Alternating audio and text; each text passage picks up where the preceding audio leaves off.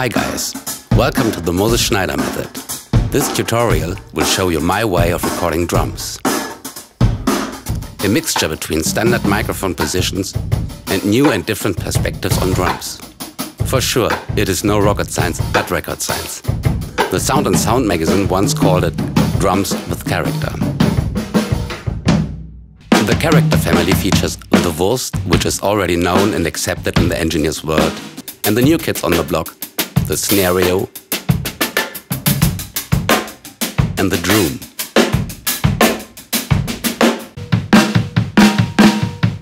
Let's start with the classic. The Wurst is the distortion pedal, the mono show-off mic for drummer. The Wurst makes every drummer look good, larger than life. The position is a sweet spot inside the kit. The distance to the snare and to the kick beater should be the same. Same thing with the toms. I often use two different Wurst mics for different stages of destruction. Next to my all-time favorite SM57, you see the periscope mic, an omni condenser built by a weirdo from Finland. It has an inbuilt limiter, which is set up to 11, and you can't switch it off. Eat or die. And here it comes. The Wurst. Untreated, pure and naked. Normally I use a gate to tighten the sound. Like this. Then I overcompress it with my favorite 1176 in the all ratio mode.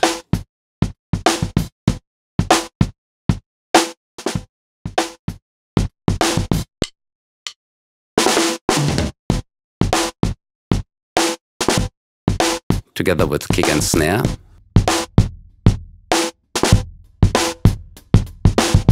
And kick and snare without the Wurst.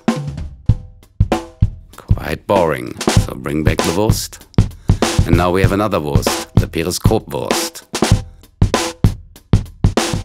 Periscope Wurst, here it is. Whoa! Yeah. As I said, it has an inbuilt limiter, you can't bypass it, so you have to distort it anyway.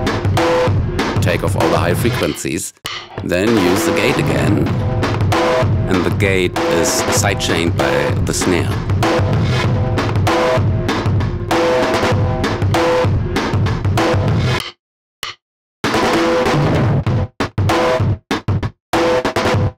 That sounds very promising. Okay. And let's take off some frequencies we don't like.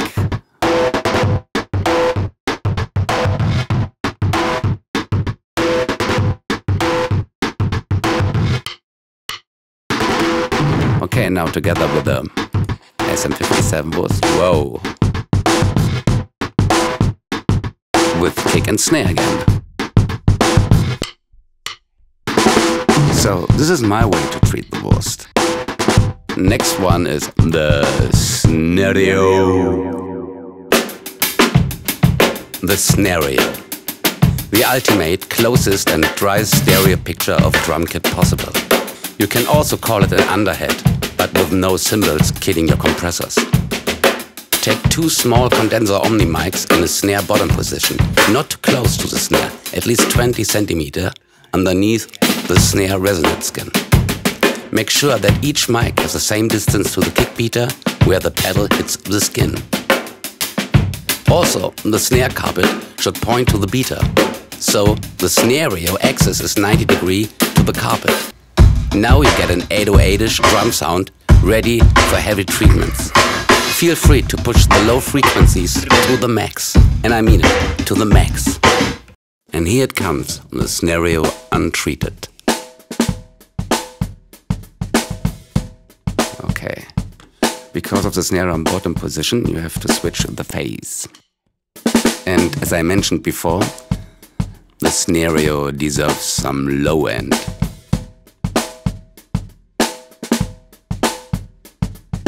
And no angst, you know, just go for it. Go for the max.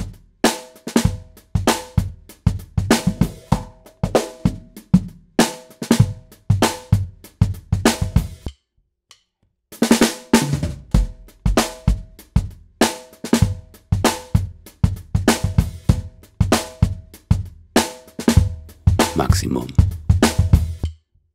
And now we look for an octave lower.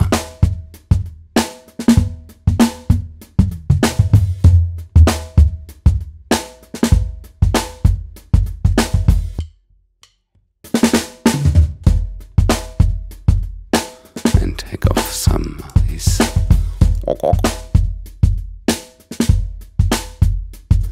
And give some high-end.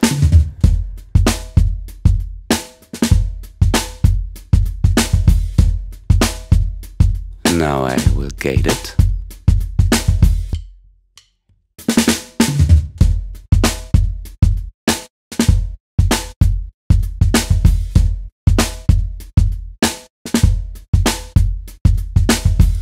And now we overcompress it again.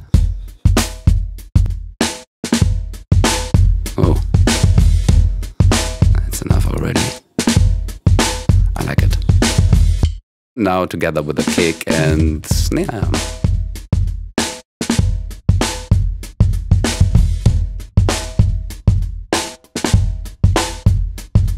Now without the Snareo. No. And now add some Wurst. And the Wurst as well.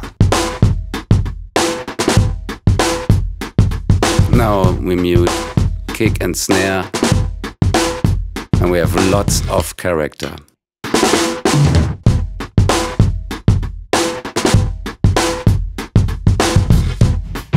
And finally, the drum. It stands for drum, dream and room. The drum simply records the room, not the drums. If the Wurst is the mono show-off, then the drum is the stereo version. Place two hypercardioid mics, like the Sennheiser 441, as close as possible in front of the drum kit, but facing the opposite corner. Now you get rid of the phlegm to the close signals, plus you will get the double size of the room, almost. And because the cymbals are on the dead spot of the mics, you can compress and distort the drum like hell again. For sure it only makes sense if you have a decent room. And here it comes, the drum, untreated. And you might think, wow, what's so special about? Let's have a listen to the room just next to it.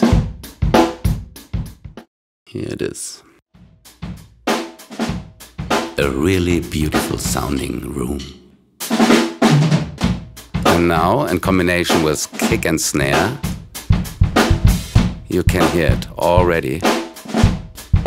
The phlegm between the close signals and the room mic. It sounds washy and untight. Something I really don't like. So back to the drum now.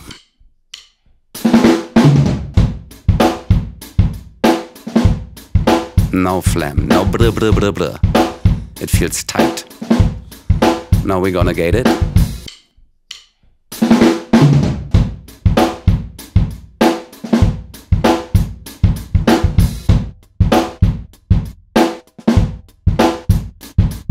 And overcompress it again.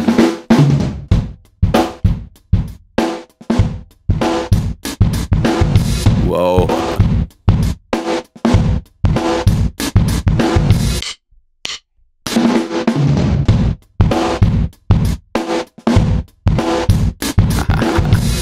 Okay, bring back some life.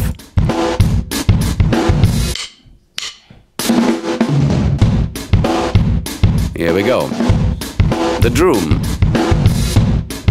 And now, together with a Snareo. Whoop. And the periscope post. And the SM57 post. And now we have a mighty drum sound with lots of character, lots of fun. Groovy and alive.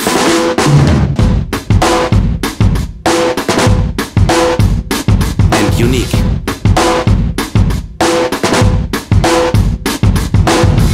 And if you want to have it dead dry, just mute the drum. Yep.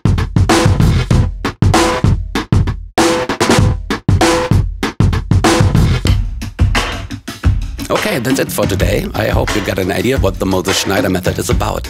I hope you feel inspired to try your own perspectives. Nice one! Super! Sehr geil!